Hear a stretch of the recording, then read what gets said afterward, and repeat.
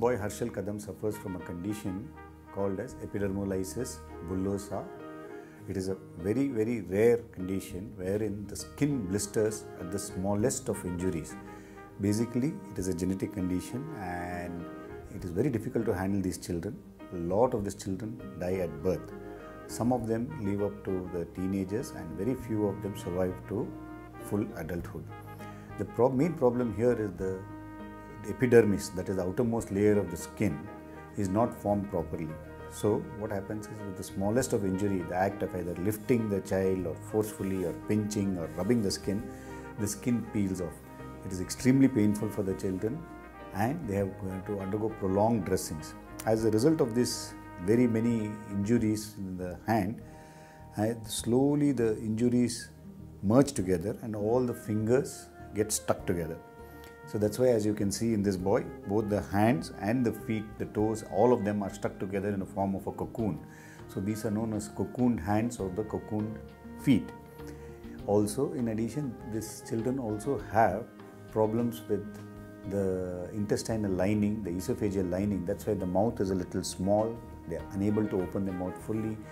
The esophagus is involved. They are unable to eat properly, and therefore their intake is less and they are always small for their weight. He had come to us a few years back when we had seen him when he was about 4 years old. We had suggested surgery. Unfortunately, for very many social reasons, they were not able to undergo surgery at that time, and they came up to us about a month ago when we planned a treatment plan for him.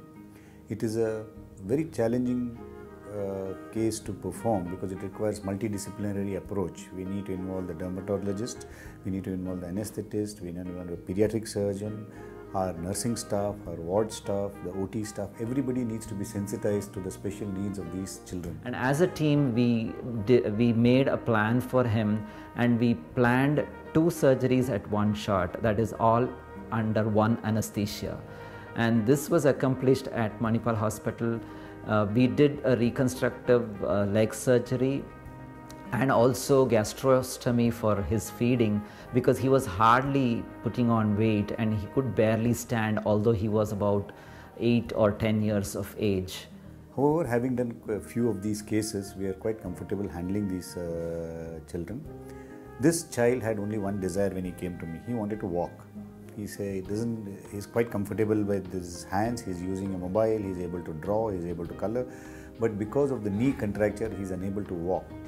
And the only request of the family was, if we can help him walk, they would be very grateful. Now, in a normal course of events where there is a contracture around the knee or the elbow, we would release, take skin from the thigh and then apply it on the wound. But in his case, we didn't have any much skin. And the only area I could take any skin was from the scalp. So we had to shave his head under anesthesia very carefully, making sure that we didn't cause any blisters. This baby was lubricated very well with liquid paraffin in the pre-op room. The entire anesthesia and OT team was sensitized to these type of cases, and the baby was moving himself from the table onto the OT table, so there was no friction of the skin. General anesthesia was induced by inhalation method. A scalp vein was secured with 24 gauge cannula. Fortunately for us, the intubation was not very difficult. We had used a video laryngoscope and a 5 endotracheal tube was inserted and airway secured with a vaseline gauze tape. Having done that, then we harvested skin from the scalp, and we were fortunate enough for us to get enough skin to cover both the knee contractures which were released to be covered. The other thing with these children is that they are extremely difficult to anesthetize. Even getting a simple thing like an IV line to give a glucose drip is very difficult, and therefore we had a lot of challenges with him trying to get an IV line. We cannot stick any plasters on the skin. Everything has to be a soft compressible bandage. Unfortunately, everything went on well. Right now, both his knees are released. Because he's been bedridden for so long, he needs to undergo some amount of physiotherapy and walking help before he's able to walk freely on his own. We hope to see him soon so that we can release his hands and make him use all the fingers instead of the hand as a single unit. Each of the fingers will be able to move separately and he should be able to use his hand fully.